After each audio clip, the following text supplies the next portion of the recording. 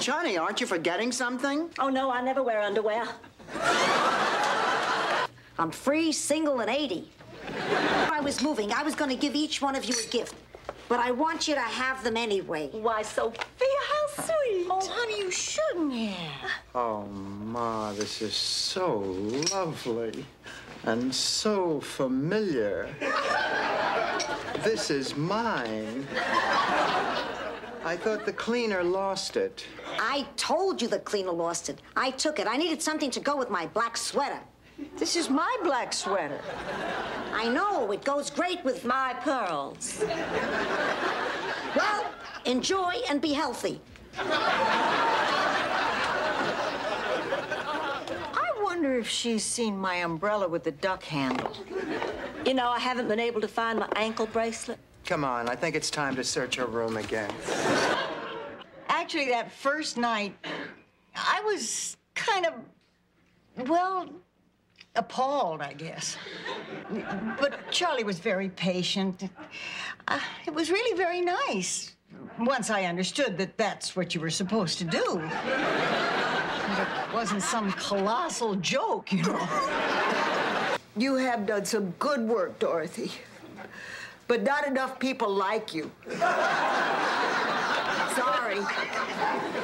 Blanche, does he have a friend for Dorothy? Oh. We know this is last minute, so we'll take short, bald, fat. I'm sorry, Sophia, but I've already pawned Rose off on his fat friend. Anyhow, my first was Billy. Oh, I remember it so well, just like it was yesterday. That night under the dogwood trees, the air thick with perfume, and me with Billy. Or Bobby. Yeah, Bobby. Yeah, it was Bobby. Or was it Ben? Oh, who knows? Anyway, it started with a B. Dorothy, could I please borrow your diamond ring and your pearl necklace and your jade bracelet? Are you planning to come back? It's a gift certificate for a complete makeover at Elizabeth Arden's. Maybe now you can get a date. You look gorgeous. Oh, well, really? Yeah. Goodness, I didn't even have time to put on my makeup.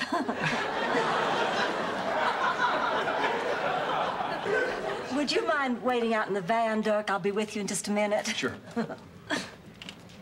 I do believe the man said gorgeous. I'm going to live forever. Not outside of an institution. Oh, Dorothy, can I make a little suggestion when you go for your makeover? Sure, what is it? Don't expect a miracle.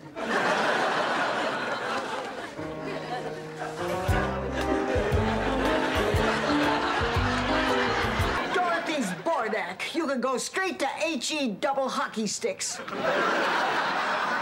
Double hockey sticks? You almost finished? Yeah, but I don't want to come out. It's the only peace and quiet I've had in 2 days. Blanche thinks she's Peter Pan, and Rose is turning into Mommy Dearest. That's nothing. You think you're Josephine the plumber. Oh, Ma, I saved us at least $50. Good. Between that and what I lost at the track, you're even. Ma, you know, you don't look good. I'm short and I'm old. What did you expect? Princess Di? Who's gonna keep after us and make us linguini and tell us stories about Sicily? I don't know, Rose. Maybe Mary Poppins has an Italian cousin. I decided to overlook that minor detail and succumb to the Vesuvius of passion that is about to erupt from me. Stand back. We're going to get something on us. I've only felt this once before. It was during my 17th summer, and I was working behind the cosmetics counter at the Rexall drugstore. I was stocking the Maybelline display when I heard this booming voice say, "Excuse me, ma'am, where are the cuticle scissors?" I turned around, and there he was, our eyes locked, and for one brief moment, there was nobody else on earth but the two of us. Please, Blanche, Sidney Sheldon tells shorter stories. I know in my heart, if I'd just followed my feelings that day at the Rexall drugstore, today I would be Mrs. Andy Griffith. I tell you what, I'm not going to make the same mistake with Dirk that I made with Andy. Didn't she tell us that story before? Yes, but the last time it was Woolworth's, a toenail clipper, and John Cameron Swayze.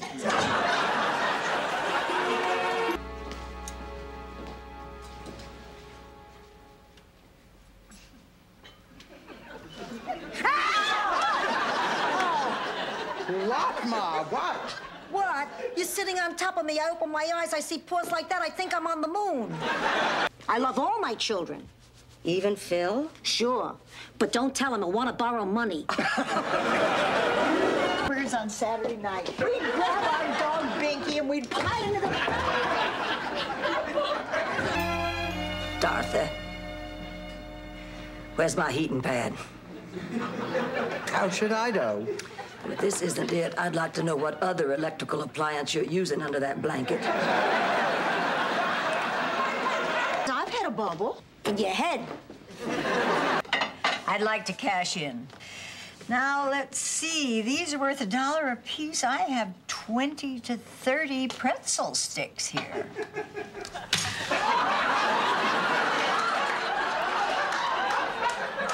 Now you got pretzel dust. Come on, Ma, don't be a sore loser. Now, you owe her $30. You're absolutely right, Dorothy. I stand corrected. Pay her. You got a part in Macbeth, but I'm afraid it isn't the part you were hoping for. What part did I get? Which number 3?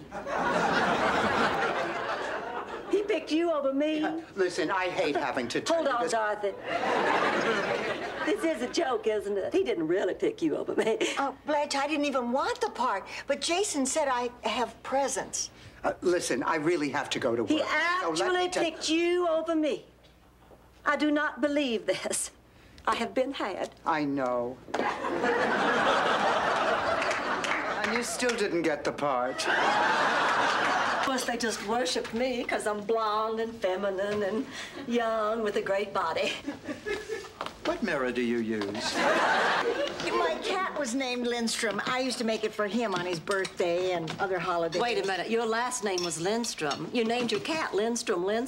Yes, it was less confusing for him. That's good. Give me one of those. Hide this stuff. Where shall I hide it? In your brassiere, Rose. You're Scandinavian. What do you know? 1,000 ways to make herring? Well, not 1,000, but a lot. And I'm famous for my Lindstrom surprise. What in the world is that? Herring pie. The surprise is you think it's pie, like an apple, you know, but when you bite into it, it's herring. Oh, what fun.